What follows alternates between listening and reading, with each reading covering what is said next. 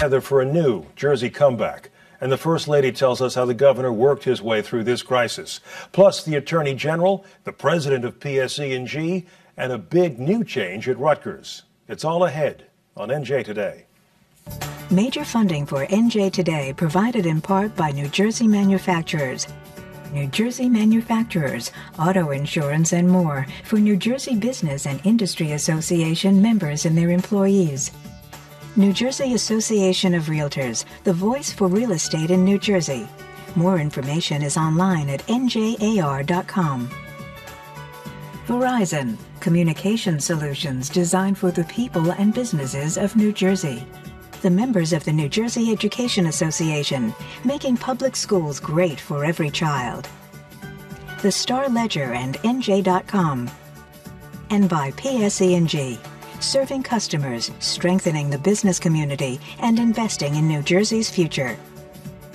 Now stay tuned for NJ Today.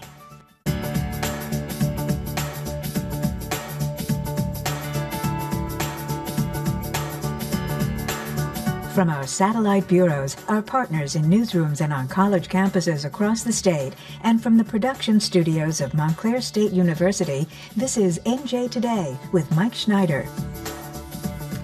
Hello once again. There was a rather unusual scene in Trenton today, a meeting that many would have considered inconceivable just a few weeks ago. Political rivals, people who rarely spoke to one another, joining together to help us heal. NJ Today's Dari Kotzker has our report. In a State House boardroom, the entire New Jersey congressional delegation, including Senators Menendez and Lautenberg, met with Governor Christie to discuss post-Hurricane Sandy aftermath. They spoke of strategies and issues confronting New Jersey as they move ahead with the recovery. Regardless of party, regardless of previous battles that we've had with each other, everybody around this table stood up and called and asked, what do we need? How can they help? And also we're out in the field working with their constituents to make sure that those people were dealt with. And I think New Jersey set an example for the rest of the country on how to work across party lines together in times of real challenge to our people. And the men and women around this table are folks who deserve great credit for that, and I thank them for it. After the 90-minute meeting was adjourned, the governor and most of the delegation were not available for interviews. However, Congressman Frank Pallone told us that topics included housing for displaced New Jerseyans, upgrading power grids, beach restoration, and how this hurricane has national ramifications. The bottom line is I think everyone understands that, with the fact of these storms becoming more frequent and occurring in different parts of the country, this shouldn't be something that's looked at on a regional basis.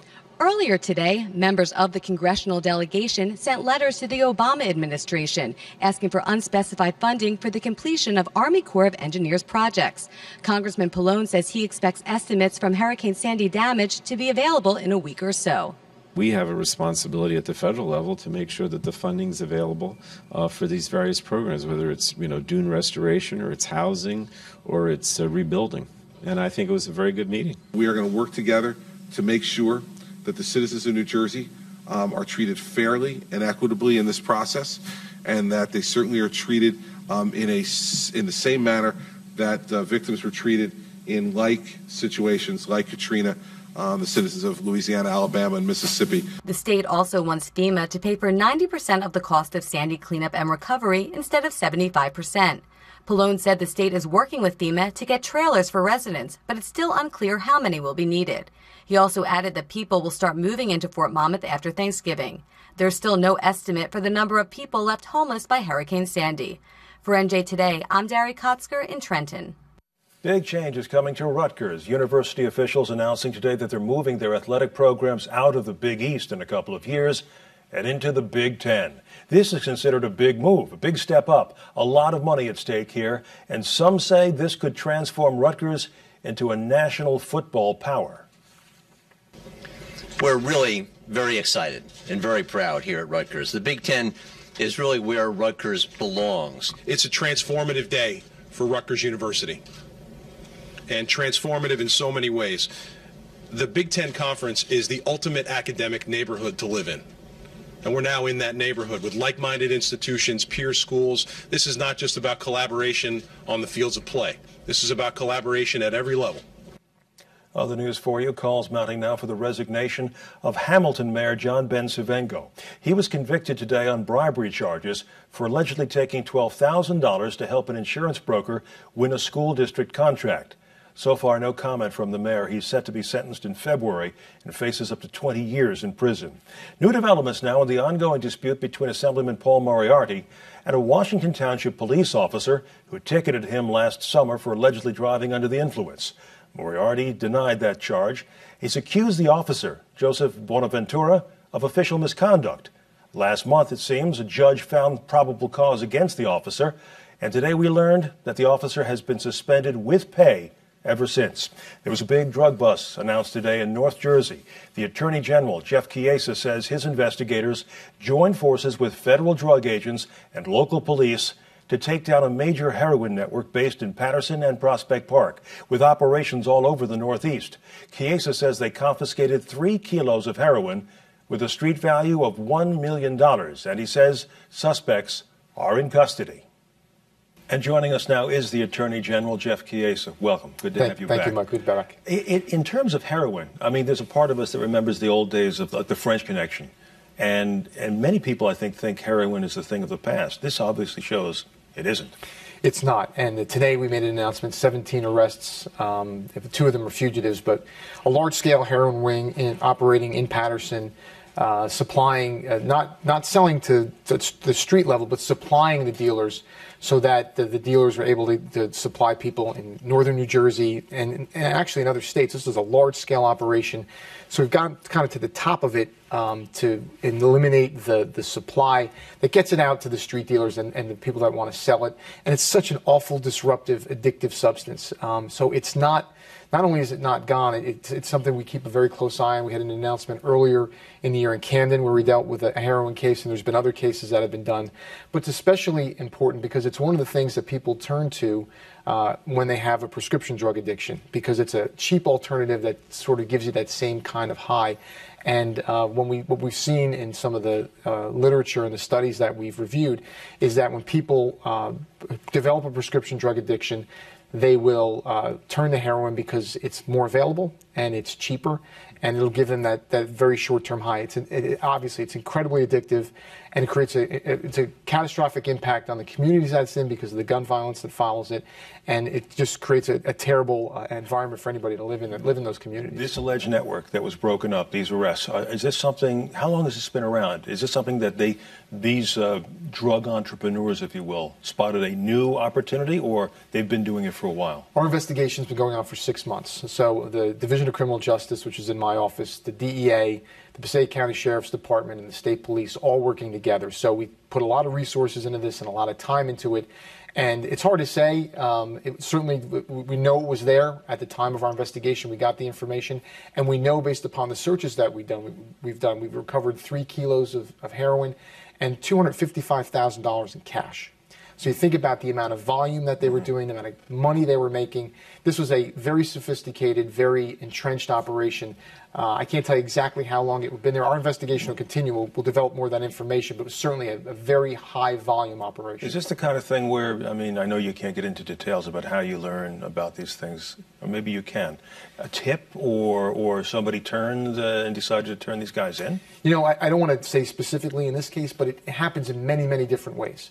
It could be conduct that you see that's unusual. For example, in one of the cases that we did, we saw people walking out of one of these drug mills, and it's a residence, but we call it a drug mill because that's where they're putting the drugs together and packaging them up, walked out of it with an apron and a surgical mask on. Came out to take a cigarette break, took the surgical mask down. And that's the kind of thing you'll see. Now, we saw that on some of our surveillance. So it's all kinds of behavior. You may just see a certain steady flow of repeat people coming in and out of the house at odd hours. It could be all kinds of things that you see, but we're on the lookout for any kinds of behavior. And obviously, the investigators that do these cases, and they're the ones that deserve all the credit, they're experts. And they develop informants, and they develop leads, and they develop all kinds of things. But there are cases, in my own experience, I had corruption cases developed from very small drug cases. So it's hard to tell where your cases are going to come from. The people who are buying this stuff, this heroin, who are using it as an alternative, as you said, to prescription meds, are these your classic stereotypical drug abusers, or are these different kinds of people from all walks of life? Well, it's a it can be anybody, right? It can be anybody, any human being can be impacted by the improper use of prescription drugs because they're so addictive, which is why we've been so aggressive on that front. So it's in urban communities, and certainly the heroin permeates into suburban communities because of the point of prescription drug abuse turning to heroin abuse. Is the success that you're having in cracking down on the misuse or abuse of prescription medications leading to this in a way? Well, they're inextricably linked because of the pattern that we've seen in people moving from one to the other. So it's best that we try to address it on all fronts. So we try to educate and put people in the best position with prescription drug abuse, and we try to be on the lookout for the heroin mills and the heroin distribution. In a way, pardon the illusion, but it's almost like that old kid's game of whack-a-mole where you hit them down in one area, they pop up someplace else, and where do they go from here? Sure. In this case, we spent 6 months and a lot of resources. We took a big supplier out of this network. Now, I can't guarantee that someone else isn't going to come in there, but they should know that the penalties, the leader of this network, the Segundo Garcia, is facing life in prison, 25 years of no parole, as one of his counts. So this is serious. The other people are facing first and second degree charges. So these are people that are going to go to jail for a very long period of time. That's the other message people need to understand. We understand there's a quick buck to be made in some of this stuff, but the penalties are severe, and we have to be aggressive with the way we go after these cases and the way we prosecute them. And thanks to the work that went on in this case, we'll be able to do that. Attorney General Jeff Chiesa, so much more to talk about. We have to leave it there for now. Thank you, sir. Thank you.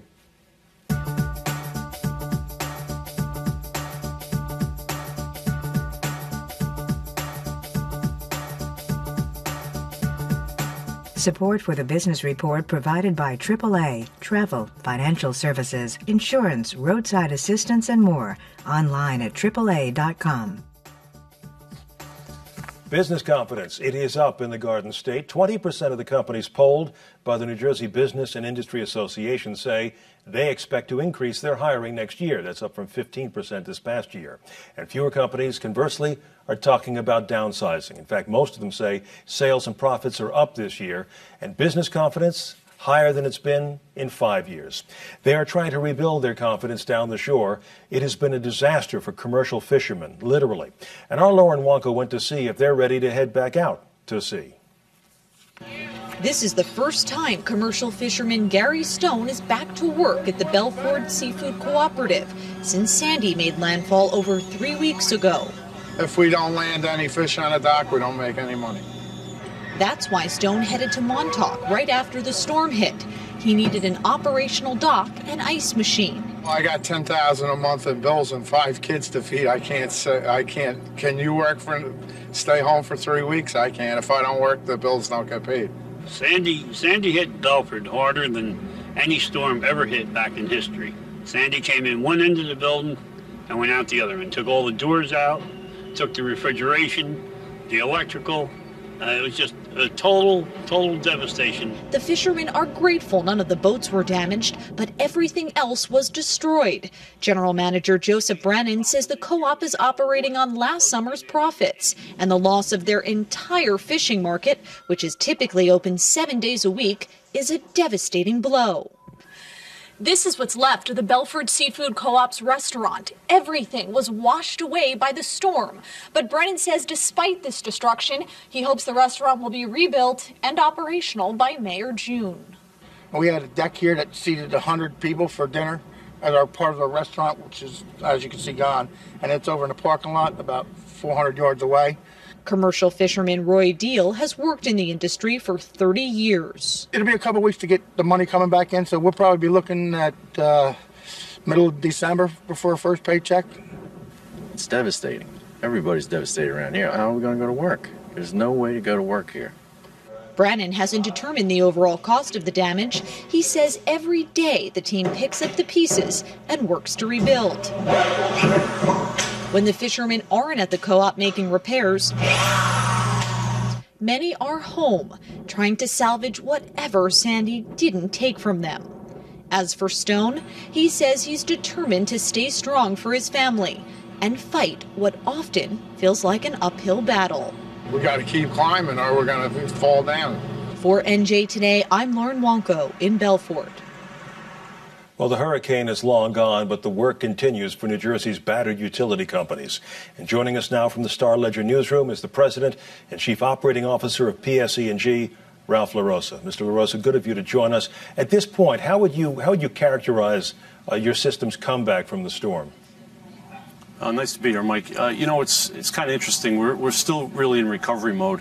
While we're pretty proud of the effort, not everything was 100% perfect, but pretty proud of the effort to bring the 1.7 million customers back. But the system is still held together with some Band-Aids in certain spots, and my biggest concern remains a lot of our substations and switching stations that were under salt water, because we all know that salt water and metal don't mix, and it's just a matter of time before we have some challenges there. So we're actively pursuing a replacement strategy for some of those assets. How quickly and how economically does that process, I mean, it's probably not just picking up a box and putting it in.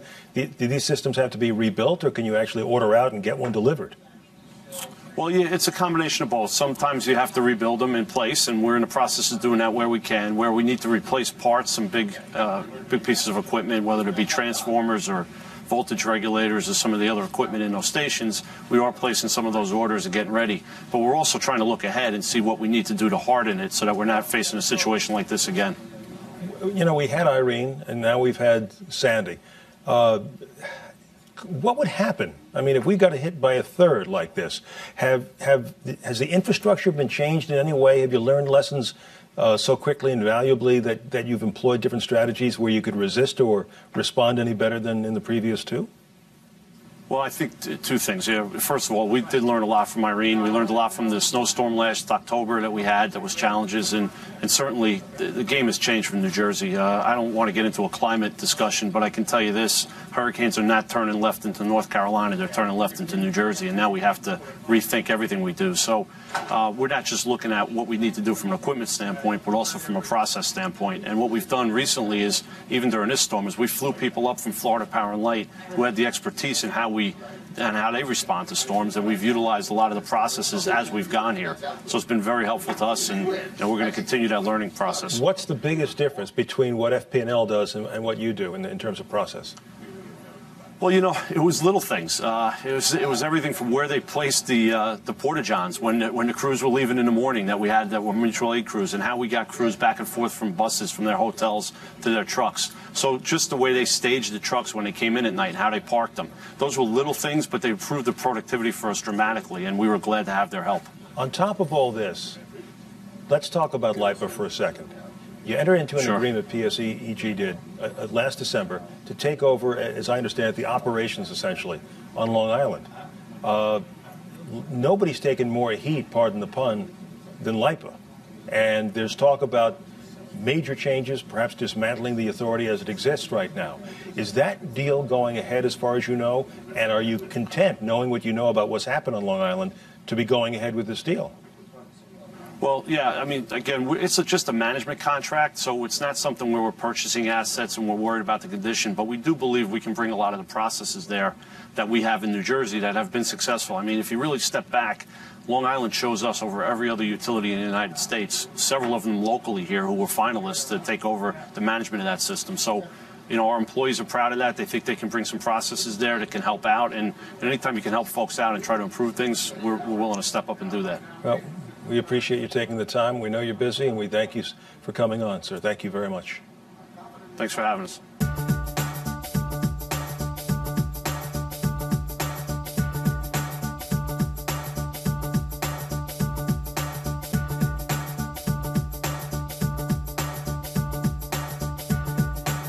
The governor's getting a lot of praise for the way that he handled Hurricane Sandy. Look at these new poll numbers. 69% of the New Jerseyans polled, and this one say he did very well. The latest Rutgers-Eagleton poll, 23% said he did somewhat well. The new Fairleigh Dickinson poll of registered voters shows 77% say the governor did a good or excellent job. And look at the new Quinnipiac poll. 89% of New York City voters gave Governor Christie a good or excellent rating and said that he did better than Mayor Bloomberg, Governor Cuomo, and President Obama. The governor and First Lady are being praised as well for their Hurricane Sandy New Jersey Relief Fund. We talked about that in part 2 of my conversation with Mary Pat Christie, which begins when I asked her if all of this has suddenly changed their lives. No, it really didn't. I mean, I think that Chris has typically been an executive who seizes on the moment and really tries to, figure out the best way to solve problems. So it wasn't anything unusual for us because we've seen Chris work in these situations. I mean, nothing as tragic as this or as catastrophic as this. Did you see a side of this man that you, as long as you've known him, that you didn't see before? Probably not, because I've seen he's a very, compassionate person, and clearly his compassion was front and center for certainly that first week and really the first 2 weeks of the aftermath. So I didn't see something I haven't seen before, but I think maybe the rest of the country and certainly the rest of the state probably hadn't seen the compassion that Chris so exemplifies when he's one-on-one with people. A lot of the hugging and the closeness. And it's so Chris. I mean, he often jokes about his Irish father and his Italian mother, but a lot of hugs go on in the Christie family. So the other thing that we heard so much about was the reaction in this state and around the country to the way the governor and the president interacted. Mm-hmm. There are those who say, though, this didn't go over well prior to the election. Did the governor ever come home and say, I know I'm going to take some heat for this? Did he ever have a moment where he felt or expressed any sort of sense of like, this is good for the state, but politically this may be difficult? No, he really didn't, Mike. I mean, I can't tell you that how just engrossed in the tragedy our whole lives became, honestly. I mean, Chris, from 7 o'clock in the morning till, 10, 11 o'clock at night was focused on this storm. So I don't even think it entered his mind. He certainly didn't discuss it with me. We certainly were just proud of the fact that the president was coming to our state and proud of the fact that we could, showcase our state and the need that we had.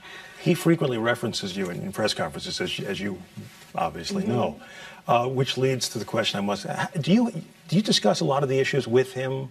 Do you go over a lot of this, the business of the state? We discuss our days. We both do. He knows what I'm doing at work. He knows what's going on with the children. And I certainly know about his days. Do we get into policy? We certainly don't get into the nitty-gritty, but if there's interesting things going on, I hear about them. So when he talks about the power being out at your house and also at Drumthwacket, and he says he heard it from you. Yes. He heard it from you. He did. Oh, yeah, absolutely. Were you surprised at how long it took the state to get the lights back on? Not really, because I mean, there were so many people without power. I think I heard 7 million at one point on the immediate aftermath. So the fact that even after a week we were down to, I think less than 1 million, it was a huge job. I mean, and we had utility companies from all over the country, and I'm sure everybody has a story about the utility company from Michigan on your road or Tennessee or Ohio. So I mean, I think that we did the best job we could, given the circumstances and the enormity of the crisis. There are some who see this kind of as a unifying experience. Do you think so?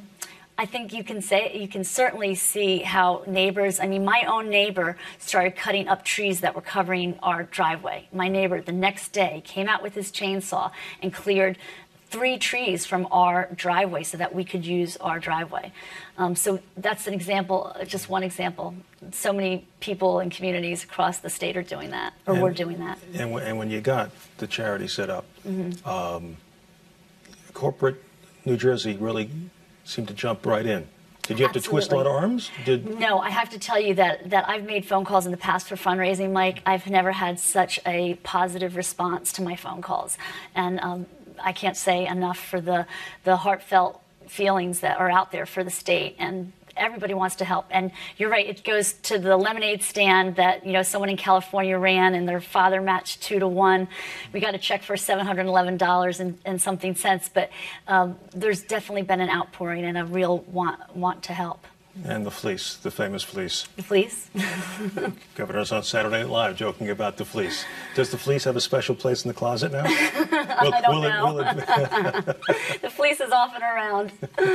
Mrs. Christie, thank you so much for coming. Oh, my pleasure, Mike. Thank you.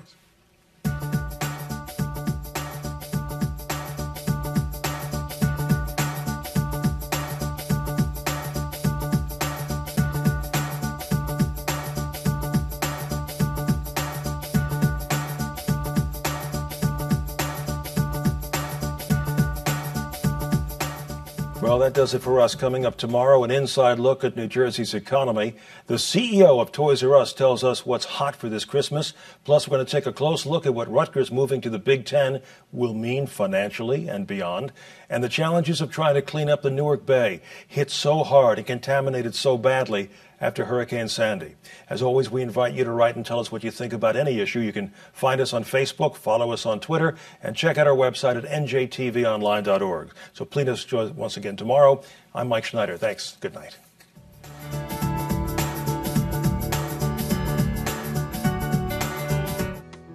I was a good student, but I had trouble putting my words on paper. I love teaching my students to write. So the ideas are the main body of our story. It's a skill they'll use for the rest of their lives. Mr. Eston taught me to write. Now I do it better in all my classes. Teachers know how important writing is. That's why we're so proud that writing scores in New Jersey are the best in the nation. Now I love to write. Our students are succeeding, and that makes me proud to be a teacher in New Jersey's public schools.